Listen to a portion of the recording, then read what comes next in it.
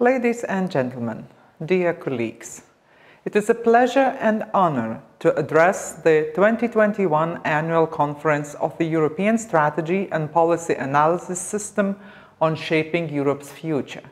It is especially important to discuss how to build the European Union's resilience and autonomy in a fast-changing world.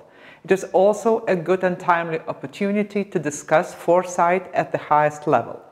I welcome the European Commission's 2021 Strategic Foresight Report on the European Union's capacity and freedom to act. My key takeaway from it is the following. We can strengthen our Union only if we preserve our determination to act, both individually as its member state and collectively as the European Union. I would like to take this opportunity to share my thoughts about what should be done and how. As a Union today and in the future, we want to safeguard our liberal democracies in the rule-based international order and to enjoy the benefits of economic growth in a sustainable environment, not just for ourselves, but also for future generations. By and large, it is also what our citizens expect from us, the governments of EU member states and EU institutions. I believe that we should strive to live up to this expectation by, first of all, acting at all levels, national, European, and global, each time choosing the most appropriate level to leverage our strengths and compensate for our weaknesses. Secondly, I think that autonomy, as discussed by the European Commission, should be understood as capacity for and not from, as serving substantive aims Europeans expect from us and not a goal in itself. We, as the European Union, should have the will and the ability to act as a leader in partnerships whenever possible and on our own when necessary. By embedding ourselves in global alliances of like-minded partners, we will achieve our ambitions in global governance, climate change, standard setting, and regulatory policies, technological development, and reduction of dependence on strategic raw materials. There is hardly any other way for the European Union to continue to stay globally relevant in view of our shrinking share of global economy and population. Likewise, I cannot imagine European defense without NATO, which is the defense alliance for Europe. The European Union should act more assertively, using our collective weight more heavily than we currently do to maintain a level playing field and protect our economies from unfair trade practices.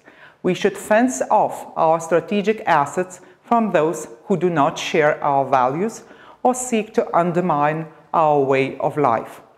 As a Union, we can take more responsibility in our immediate neighborhood to the south and east, helping our neighbors to boost their prosperity and resilience, aiming to prevent them drifting away from us and to integrate those who want to be a part of our community. In these turbulent and geopolitically uncertain times, paradoxically as it may sound, my country, Lithuania, has had its dream of early 1990s come true, enjoying security and prosperity unseen before. This serves as well as a basis to take on our fair share of responsibilities in domestic reform, in our immediate neighborhood, and on the global level. Domestically, my government has made a decisive shift towards the green transition, digital transformation, equitable education, and improved governance. In other words, getting Lithuania ready for tomorrow, for our next generation. We know the price of freedom firsthand, not from history books.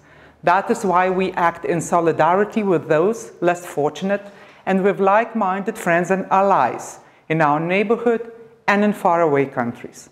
It is our responsibility to assume and uphold.